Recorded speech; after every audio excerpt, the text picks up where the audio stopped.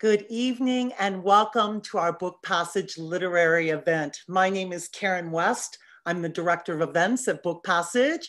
And if you're new to joining us, I wanted to tell you that Book Passage is an independent bookstore. We've been selling and purveying books for over 40 years and offering lively discussions with the greatest and brightest minds throughout the world. And since the pandemic started, we launched a series of virtual events, and you'll find many of them archived on our website.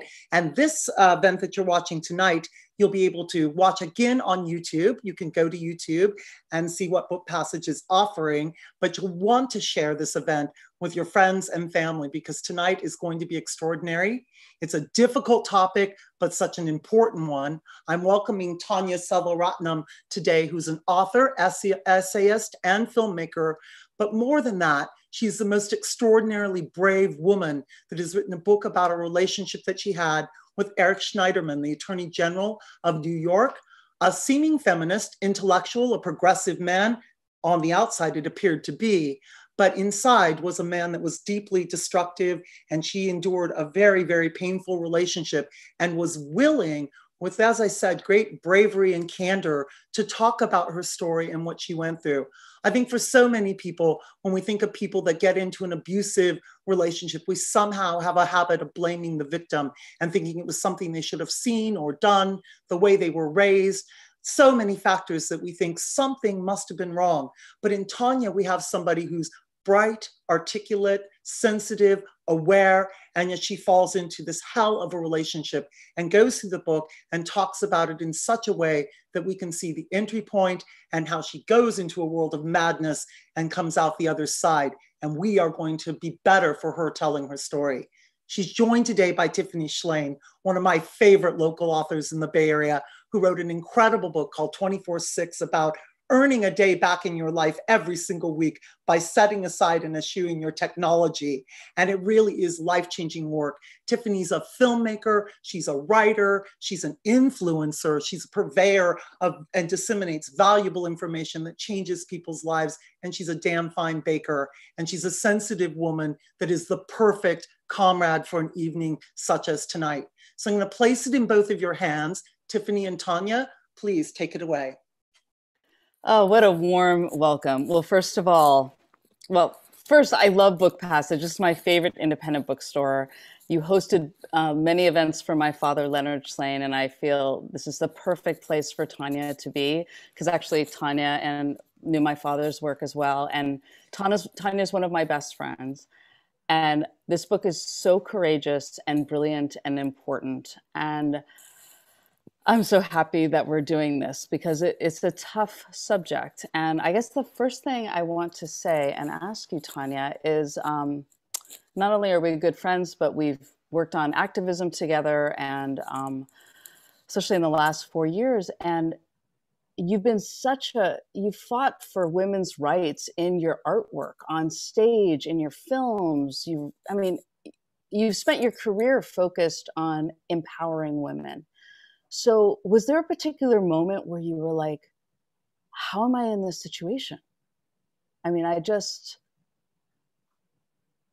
There were many moments.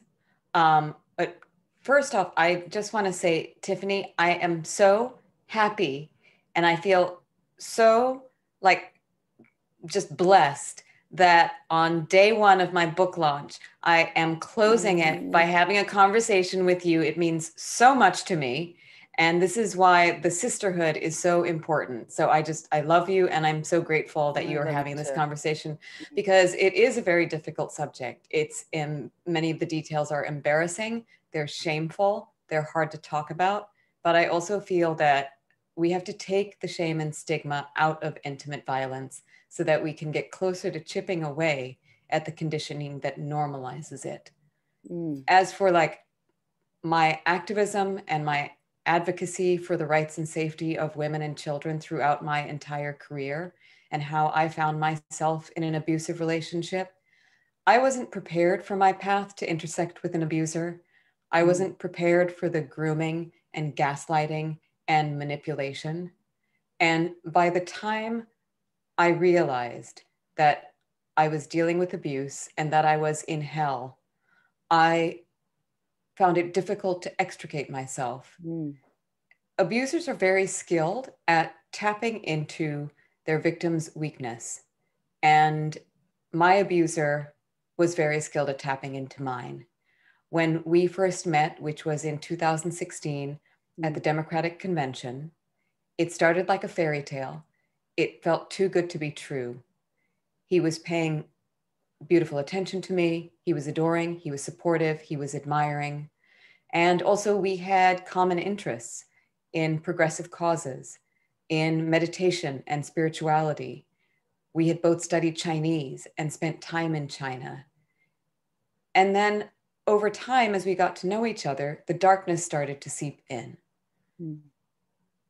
The criticism, the coercive control, and the physical violence in the bedroom. When it first happened, it was jarring, it was shocking. It happened in the flash of an eye, and it felt like he was testing me. And also because at that time, his star was rising. He was in the national spotlight more than ever. He was being worshipped as a liberal hero and as the top law enforcement officer of New York State. So there was a cognitive dissonance between this public-facing feminist and progressive who privately abused me. And because the behavior seemed to come out of nowhere, I thought the abuse was specific to me. It was also so customized to me. You know, I have scars that run up and down my torso. And as one example of him tapping into my weakness, you know, I had a string of miscarriages and infertility, and then cancer, and then divorce a few years prior to my meeting Eric Schneiderman. And my scars are a marker of time before and after for me. And when he and I first met, he would look at my scars like a badge of courage. But then over time, he started criticizing them. He found them ugly. He wanted me to remove them. He wanted me to get plastic surgery. He also wanted me to get a boob job. And it just goes on and on.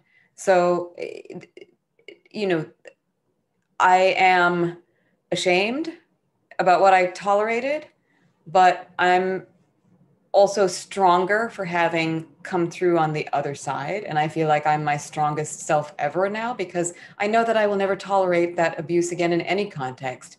And I'm hopeful that the book can help others spot, stop, and prevent intimate partner violence in their own lives and in the lives of their loved ones. Yeah, wait, there's so much there. I mean, first, just as one of your friends, you know, and we got very close, you and I, in 2016, right when you started dating him. And I remember just thinking, and it's just one of those examples of you never know what's going on behind closed doors because you two look like just this shining Democratic light. And he was lauded. And this was like the Me Too movement was starting to happen. And he was being awarded as like this champion for women. And, you know, you and I made a reproductive rights film together. I mean, it was like this double helix world going on of who he projected to be, what we all hoped he was. And just as a friend, I was super psyched you were in love. And I think that what you're doing is so important because the Me Too movement was really about,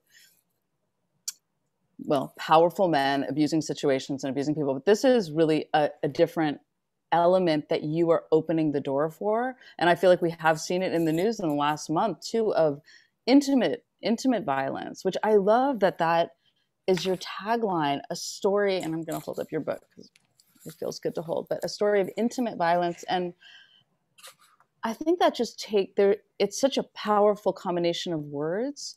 And I am sure during the pandemic, as so many people are like trapped in their homes, they can't leave. If that was even in there in the beginning, it's only been exacerbated. So if you could talk a little bit about this other side of the Me Too movement and the pandemic, the numbers you've seen about intimate violence during the pandemic. Well, I feel that, as you mentioned, the stories that we've just seen in the last month I've been grateful for and also very saddened by the stories that FKA Twigs and Evan Rachel Wood have shared about their experiences with intimate violence with powerful men. Yeah. It really, it struck a nerve with me that we were at very different life stages when we were abused. Mm. We were separated by generations, but united by trauma. Mm-hmm. And we were on the outside, strong, financially independent, and successful, but privately we were abused. And I believe it's important to shift the perception of what a victim looks like. A victim looks like all of us, and even fierce women get abused. Mm-hmm. And I really feel that we are at the next wave of the Me Too movement. I can feel the dam beginning to break, where we talk about intimate violence in committed relationships, which is a very insidious form of violence. It happens behind closed doors. Typically, there are only two witnesses, the victim and the abuser. And it's very hard to talk about. It's very shameful. And by my sharing the micro details of what I experienced, as humiliating as they are, I hope to open up a conversation so that other people can recognize it in their own lives. And there is just so much work to do to chip away at the conditioning that normalizes the cycle of violence, because the abusers are subject to that conditioning as well. You know, we're conditioned to accept it and they're conditioned to inflict it. Yeah, I mean, the book is very powerful because you are so honest and you're also a great writer. But the vulnerability, I think, is the most courageous thing when someone is just incredibly honest. And when you speak your truth, you're speaking to some universal truth, and you just have to know that. And I was also just thinking, as a writer, it must have been so difficult to go back there. And did you, like, when I write, I was getting up like really early and writing for 2 chunks, and then I would go about my day. But I don't even, like, were you able to do that? I mean, this is more like a creative writing process question, because it was so difficult, this stuff. Did you like go away and write it all at once? Or what was your process to relive this very painful period of your life? Well, I wrote my way out of the darkness. And I'm grateful that I'm a writer. I'm grateful that I'm an artist. I say, you know, when life throws me lemons, make art. And that's what I tried to do with this. But also, I wanted to write a book that would draw readers in with the narrative and give them resources so that they could spot and stop and prevent intimate partner violence. The writing process itself. So I've always been an intrepid note taker. I have hundreds of sets of notes in my phone and my journal. Are you a big journaler? I mean, is that part of you? I am too. I'm a big journaler, and I write down my dreams. Do you write down your dreams? Yes, I say I'm like a reporter for my own life. I'm like, and this happened, and this made me excited, and this inspired me, and this made me upset, and this is like, it's therapy. It's self-therapy for me. Well, you're writing it out. Yeah. You know, and also you and I are both documentary filmmakers. Yeah. We're storytellers. Right. And so as a storyteller and a documentary filmmaker, and also with a background in academia, and even as importantly, as someone who grew up very shy and introverted, writing things out was my way of dealing with hard times. Yeah. So that I could write them out, look back, and understand them for myself. It was my way of getting things out. And when I started to write this book, I took all the notes that I had been keeping. I put them into one document. I printed it out. It turned out to be about 300 pages worth, which shocked me.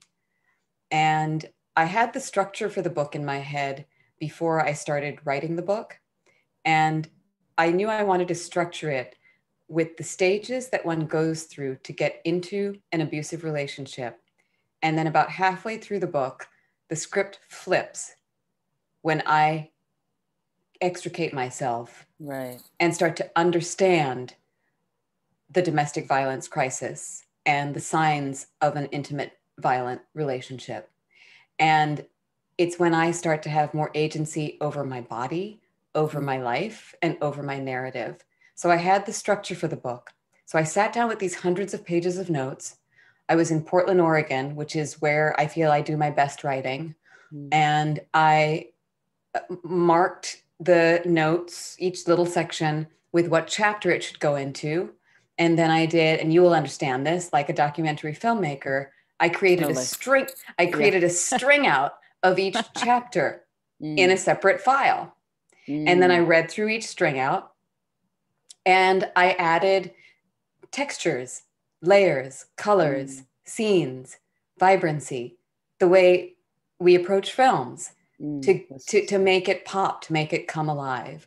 So that was the writing process for me. And there were parts of the writing that were very painful and emotional, just reliving the experiences that I had gone through and how much I had tolerated and the memories that I would have to grapple with probably for the rest of my life.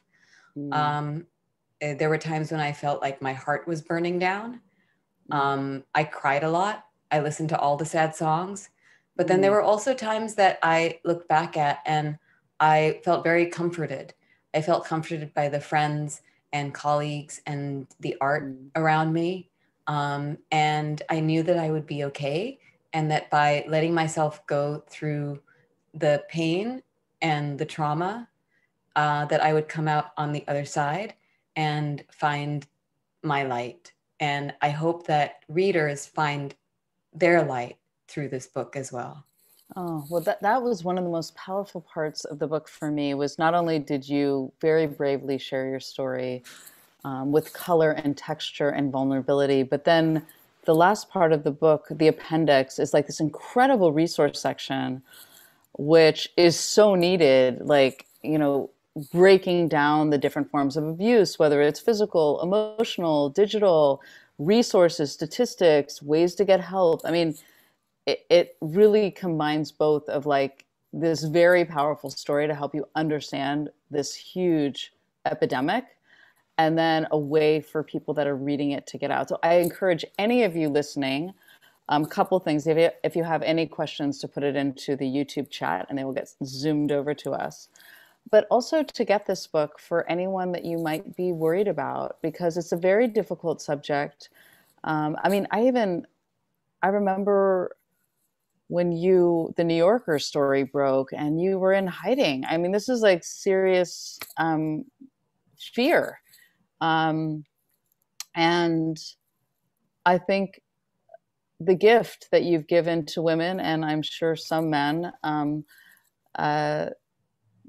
is a handbook also to what are the steps you need to take and what do you need to do to get out of the situation. So what was your process? I mean, when you were making the resource guide, and would you want to tell us about how you were guided to help you identify what was going on and to make you had to make a plan to get out of the situation. And Eric Schneiderman, I mean, I was right along from the West Coast cheering him on as being the one person that could take down Trump. That was like, there was a whole year where he was the guy.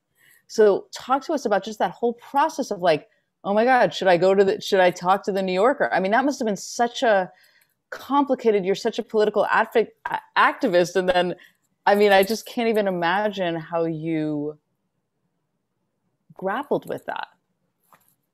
Well, I didn't write a political book. I wrote a book about intimate violence. Right. But because of who my abuser was, the politics inevitably are a part of my story. Mm-hmm. There was a lot of pressure on me not to come forward because he was seen as an important politician who was on a path to becoming potentially governor of New York State. And he had many powerful allies. Mm-hmm. And I was scared of what might happen to my career and reputation. But there were a couple of turning points that are cosmic. The first was that I have a friend who's like my sister, and she could sense that I was going through a hard time. Many friends sensed that I was going through a hard time for many, many, many months throughout the year of 2017 until Eric and I parted ways. They would comment that I seemed subdued in the relationship, that I didn't see myself. And I would say things like, you know, he's depressed, he's having a hard time. I told some of them about the drinking and the controlling behavior, but because he was considered this hero of the left, I was protecting him. Yeah. I also felt that if I told them exactly what I was going through, that I wouldn't be able to take it back. And he knew that he had problems. He knew that he had a drinking problem and addiction problem, and that he said he was going to get help. And I held on to that hope. And also, abusers, aside from being very skilled at tapping into your weaknesses, they're also very skilled at making you feel that they need you, and that if you leave them, you are harming them. So this had been going on for many months. But one friend reached out to me and she said, you know, she was like, T, what's going on?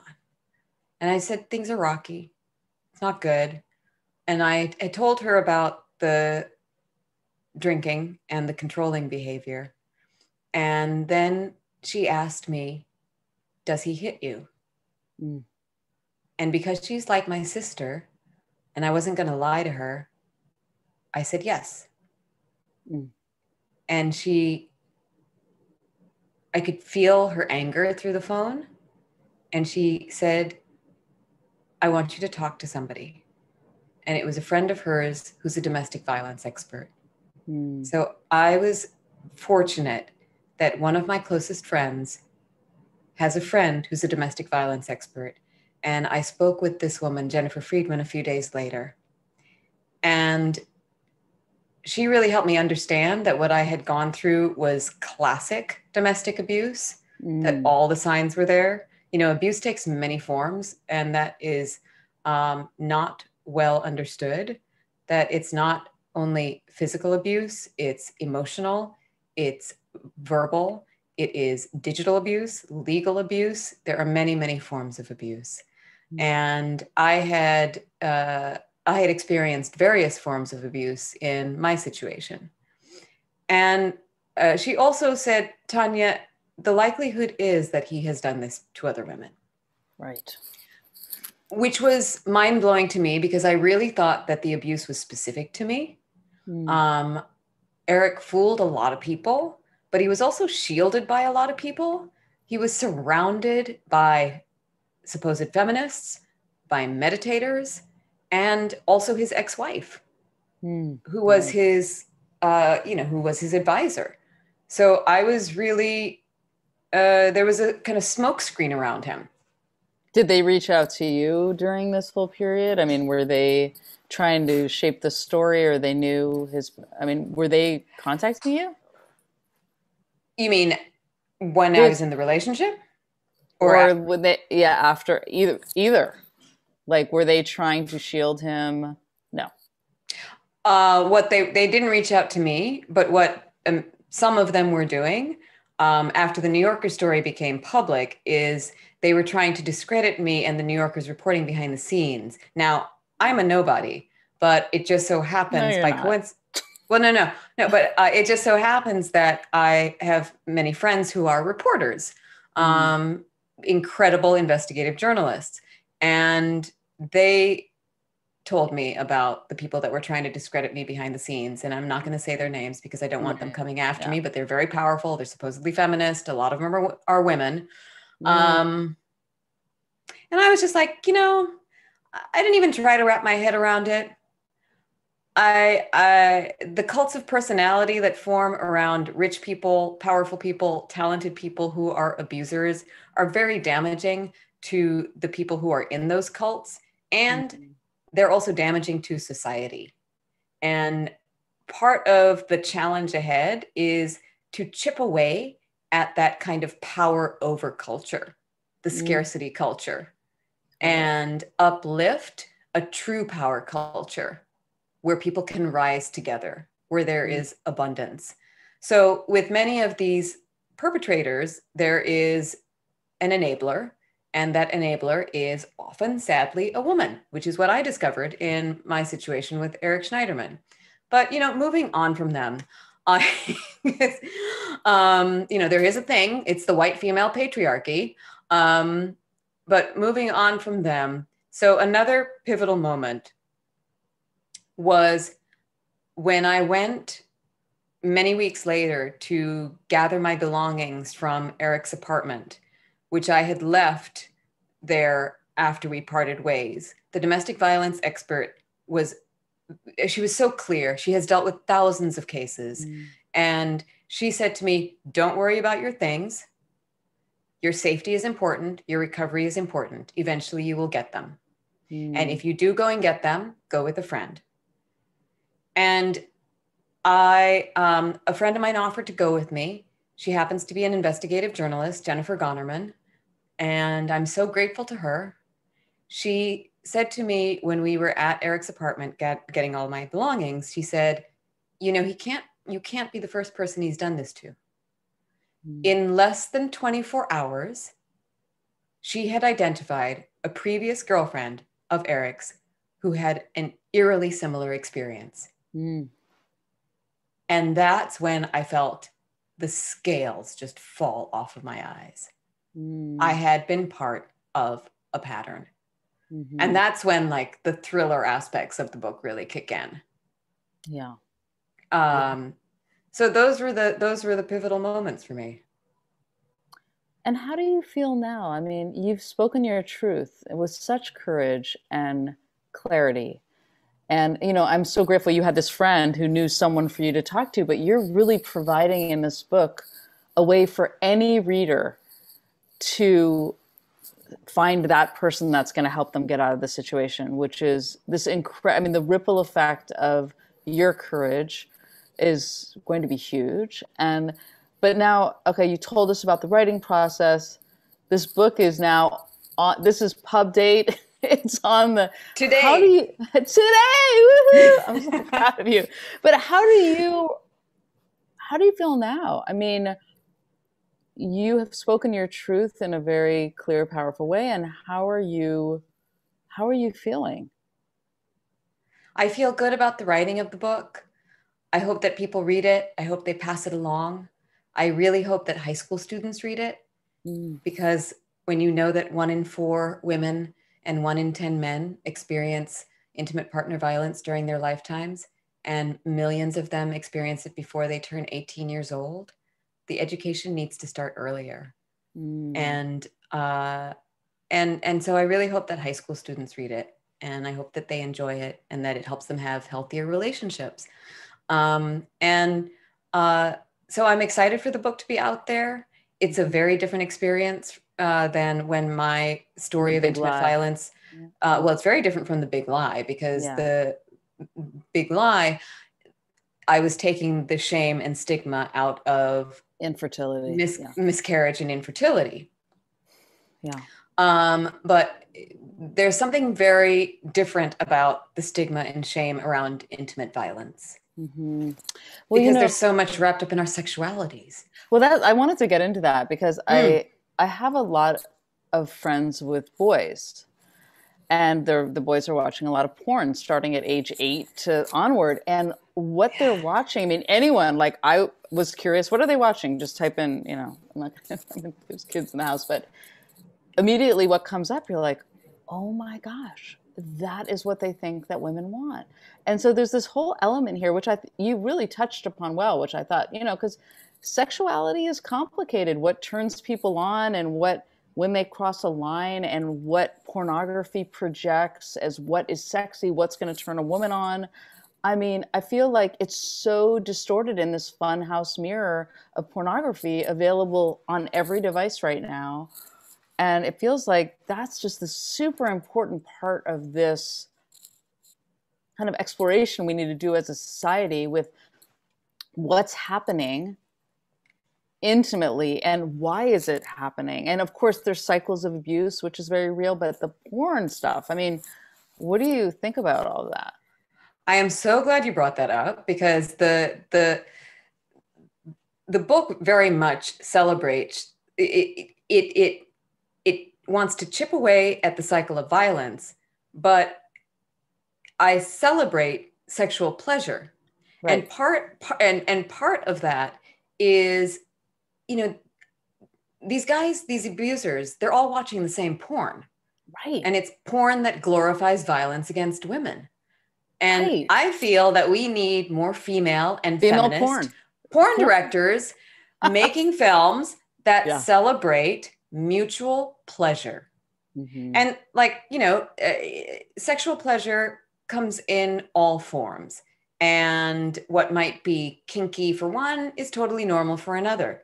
But a key component of BDSM is consent. Right. And in my experience, and in the experience of the other previous girlfriends of Eric Schneiderman, there was no consent asked for or granted. It was a slap hard across the face out of nowhere. I really think, you know, I mean, Tiffany, maybe you and I have collaborated on election-related films. You and I have collaborated on Planned Parenthood films. I think maybe we need to make some great porn. Well, you know, this is going to be a little, I mean, just because as we're talking about it, you know, it was just Valentine's Day and I was looking for a good movie for my husband to watch. And I was like trying to find Betty Blue, which I loved. Yes. They do not show it online anymore. It was so sad. Oh. And I was like, what about 9.5 Weeks? Which I remember when that came out. Oh my God. No, Tanya, it's exactly what we're talking about. 9.5 Weeks. I mean, it's not exactly, but I watched it in the 80s and I haven't, it's like New York in the 80s, Mickey Rourke, Kim Basinger at their hottest. And there's definitely some sexy moments in it, but then you can see when this line is totally crossed. It's totally crossed. And he keeps crossing it. And actually, it reminded me, just because I saw it this last weekend, in your story, because it's so subtle. Like at first, like they're so in love and there's sexiness. And then it's like, whoa, you just crossed the line. I'll forgive that. Oh my God, you just crossed another line. And then, oh my God, like I think what that movie showed was how slippery of a slope the seduction is. And it really felt like in a cinematic way, it was just showing what you're talking about. Because I think these fine lines between all these kind of power dynamics and the no consent, and then keep on crossing that line, and then the power dynamic becomes really distorted. So I think what your book does a really good job of like owning your power of saying no, and like, okay, that I did not enjoy that. That was not mutual. And that scared me. And there's moments in the book where you're just like, oh my, you know, and I think that that was very powerful for me, is how you really captured those moments, because it's like those moments when time stops, when you're like, what just happened? Yes. And I love this person. And I love this person. And that reconciling those emotions must have just been so intense. It was intense, but I want to go back to porn. Or 9.5 Weeks. Now I'm getting really excited about the thought about you and I making some really kick-ass porn, because it is part of why we have this insidious intimate violence. I can't, you know, one of the reasons I wrote the book is because so many people, men and women, reached out to me, friends and strangers, sharing their own stories of intimate violence. And many of them talked about slapping, spitting, and choking in the bedroom. And it's like, that's in so much porn. Exactly. That is in so much porn. Where are they learning these behaviors? And this also brings up how responsible our media culture and social media culture is for allowing the proliferation of this violence and vitriol. And they hide behind the Communications Decency Act, but it's like, are they that naive? No, they're just following the money. They know that it makes them a lot of money. So they're sticking to it. So the laws need to change. And we need to hold these companies accountable, because it's like, and this is something your father understands so well. And you know, and I spoke about him in the present tense. It's something that your father understands. Okay. He's still here. He's here right now, really enjoying this conversation. Yes. No, because it's the whole power dynamic in our society of men and women, and the image and language. And I mean, I couldn't agree with you more. I'm on a couple boards that are working, you know, with the internet. Just, you know, there's no protection for kids. I mean, what we're talking about with porn starts so young. And it's seeded so young on, that's what they think women want. They want to be hit. They want to be turned over and spit on, and you know, that's what they think, because we're showing them that. So how do you place controls? And I mean, somebody was telling me that Pinterest is full of porn. I was like, yes. I mean, so I think it's so pervasive, and because it's not being talked about enough. So in sex ed, like a whole section should be about, most of this porn is made by men, and they're creating this storyline that isn't accurate for women. And it's propagating this myth that women want this. Right. And we need a total narrative shift around sexual pleasure. And we have to make peace more exciting than violence. We have to make pleasure more exciting than violence. Right. And I do think it's possible because it feels better. You know, violence is addictive because it's like adrenaline inducing, it's endorphin inducing. It's like a drug.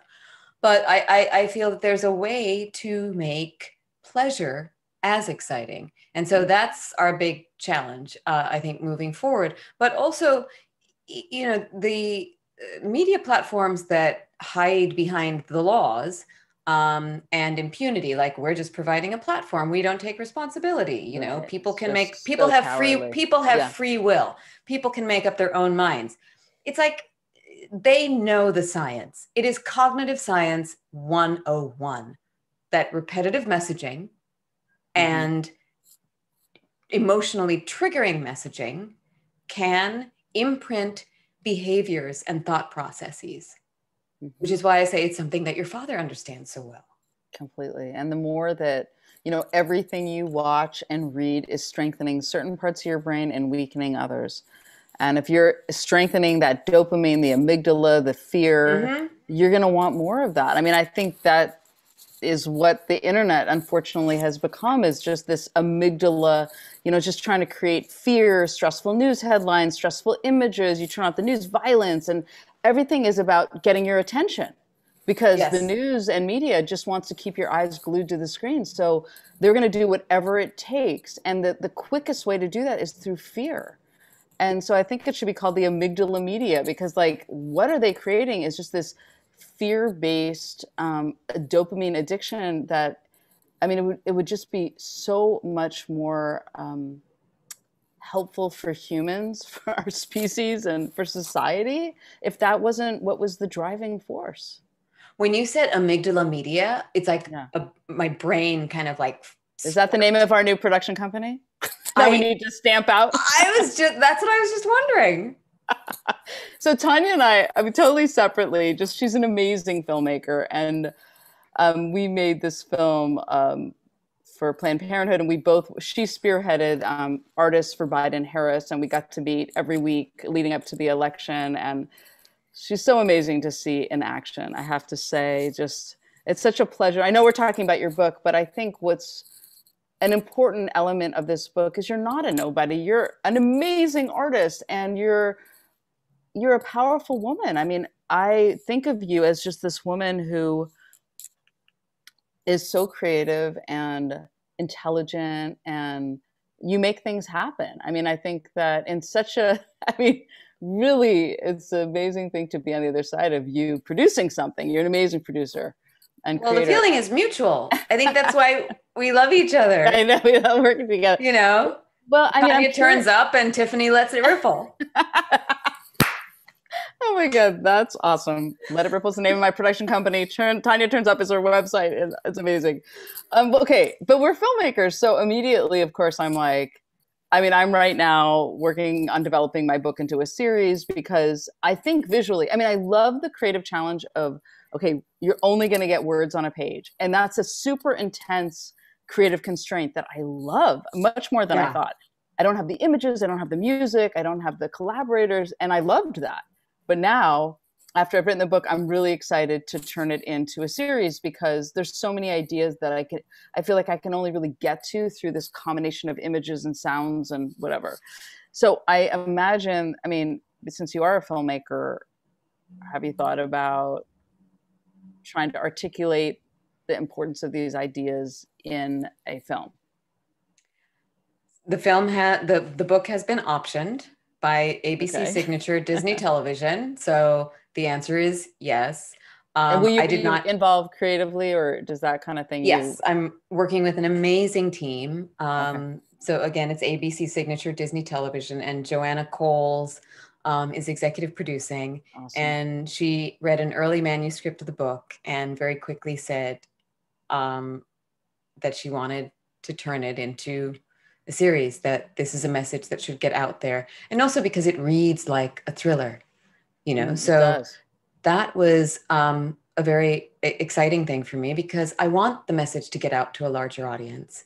Mm-hmm. And we're in active development right now. And hopefully we'll make some big announcements soon. Okay. But, how can people quickly, because the time is now. Yeah, if people want to follow you and your work, what's the best platform for them to sign up for your newsletter? Yeah, she does a great newsletter on her website. And we do have a question from the audience that I wanted to bring up, which I didn't bring up earlier, but it's a great question. So you've spoken as a child as witnessing your parents' abusive relationship. And how do you think that experience impacted your own relationships? Because this was your first experience in an abusive relationship, right? And we're about the same age. So it's not like it was a pattern for you your whole life. No, my experience as an adult in an abusive relationship with Eric was the very first time for me. But as a child, I grew up witnessing horrific domestic violence between my parents. It was... I can't believe what I watched as a child. And one of my most vivid memories that's in the book is of me holding a stuffed bunny in one hand and crying at the top of my lungs while my father is beating my mother. Mm. And the juxtaposition of the violent scene I was witnessing and the comfort that this stuffed bunny was giving me is forever in my mind. I always considered myself a strong person. I would stand up to my father. I would stand between him and my mother when he was trying to hit her. I tried to get her to divorce him, but my mother did not have the support network to help her get out. And also, not only was intimate violence so stigmatized amongst her generation and in our South Asian community, but also divorce was stigmatized. So she was scared to get out. Where would she go? How would she support herself? And when I experienced this as an adult, well, for one thing, it looked different because my father would hit my mother in the public spaces of the house, in the living room, the dining room. And also my mother had bruises, a black eye, a bloody tooth. But the physical violence with me and Eric happened only in the sexual context, in the bedroom. And although he slapped me hard, I never had bruises. You know, again, I was dealing with the top law enforcement officer of New York State. So I think he might have known to some extent his limits of how much harm he could inflict. But the coercive control that I experienced was also very different.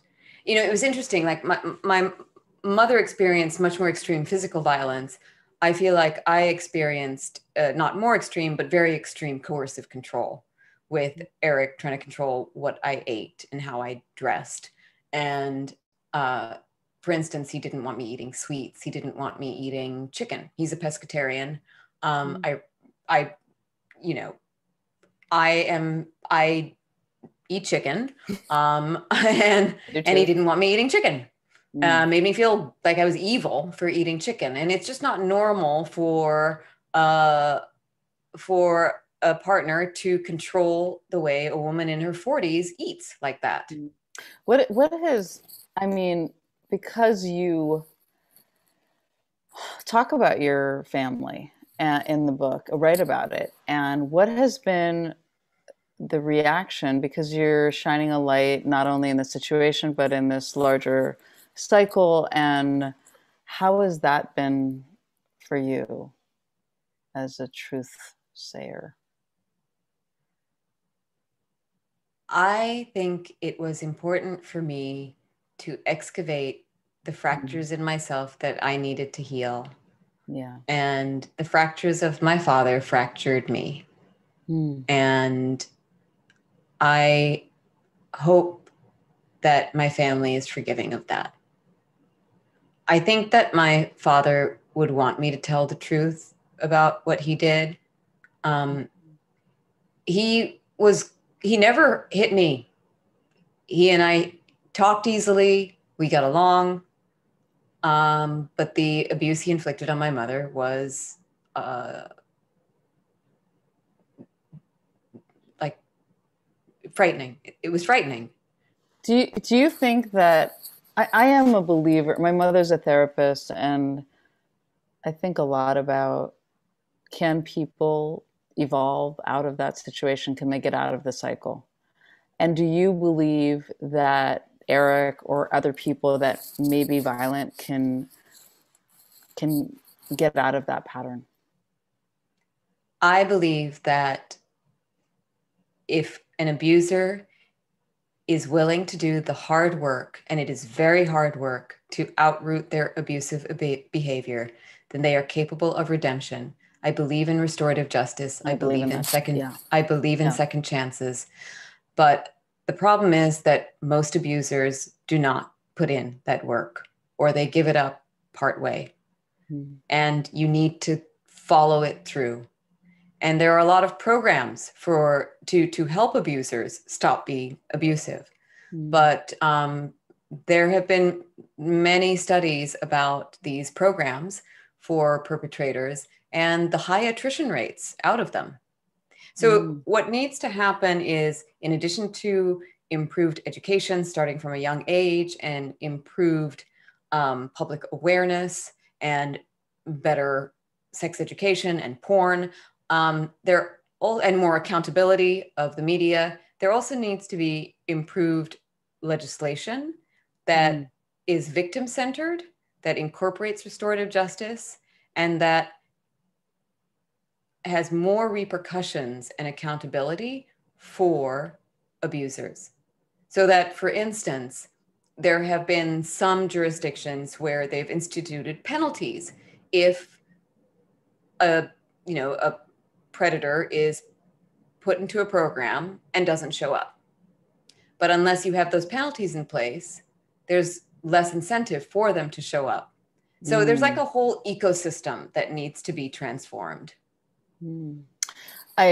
Because you are involved in politics, in addition, I mean, are there people that you're talking to about maybe starting some legislation around this? I mean, it seems like you'd be the perfect person to bring this all together.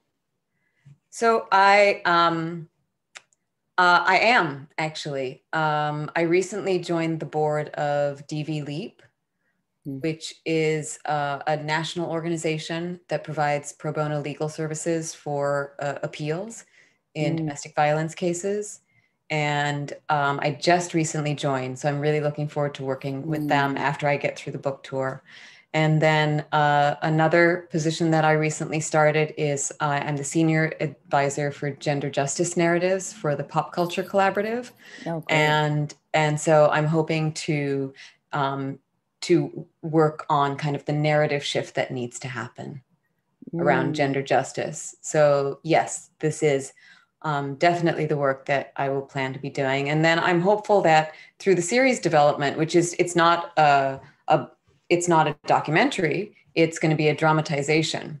Oh. And I'm really giving them free rein to take the narrative, because what's on the page is going to translate very differently to screen. And I, as a filmmaker, know that.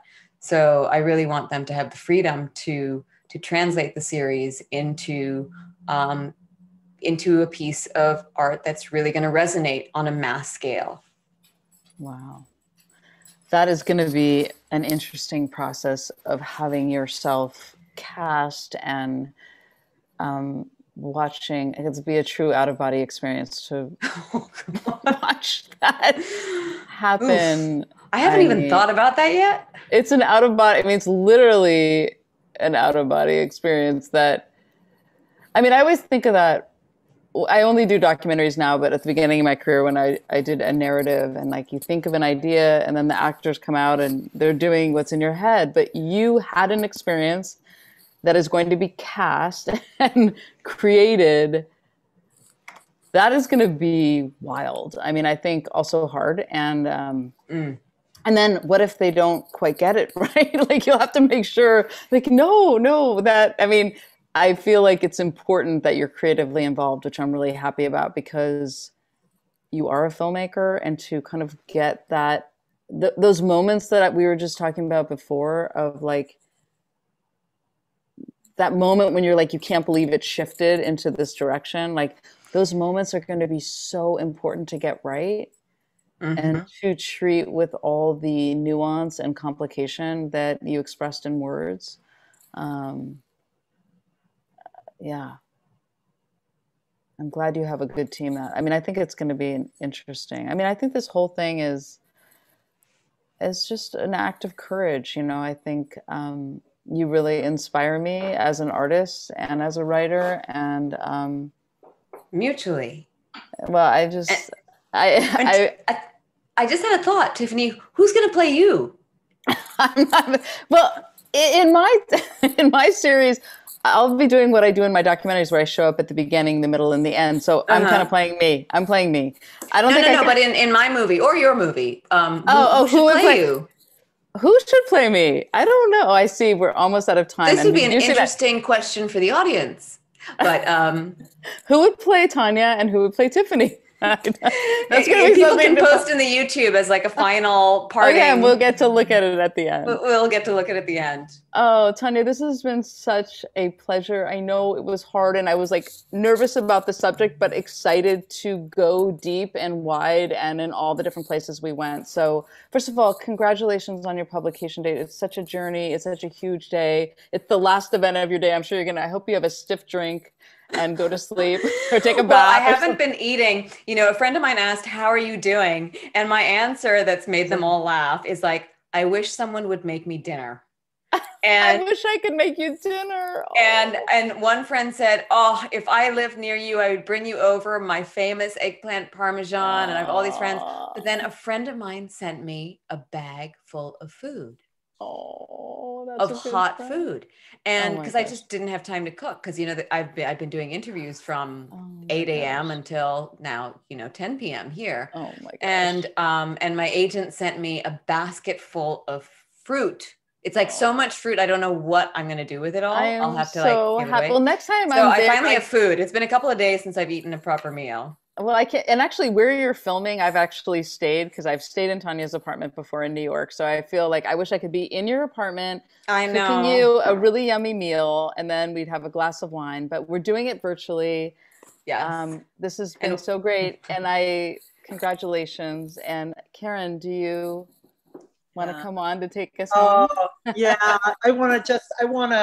Tanya, I want to thank you so much for your bravery in doing this. I'm so sorry you went through this, but by being willing to talk about it so openly, you're going to change people's lives. I liked what you said about give this to high school women, have them understand what could be out there and how to avoid it, and lots of things that would change people's lives. And the wonderful section at the back of the book with all the resources, I was just like, thank you for that. This book is just packed full of information. It's such a tender, touching story, hard, but such important, relevant work in this time. And literally, you're going to change lives. And I hope people will buy this book for people. I want to say for Book Passage, we're online. Both of our stores are open. We're at the Ferry Building and Corte Madera with the doors open. But 24 hours a day, you can order this online. And Tiffany, everybody, thank you for giving me that day back in my life that I have through your book. Yes, I have Tiffany's book too. Oh, yes. Wait, we're going to kiss our books. All of us are going to do it. It's going to do it. We're kissing the book.